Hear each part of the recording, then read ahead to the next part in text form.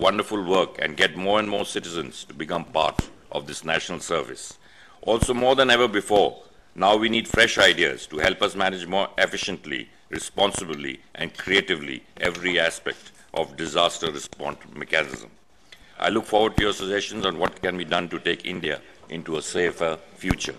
As I end, I'm reminded of Mahatma Gandhi's immortal words: "A small body of determined spirits, fired by unquenchable faith in their mission, can alter the course of history." This is what all of you men and women have done for India.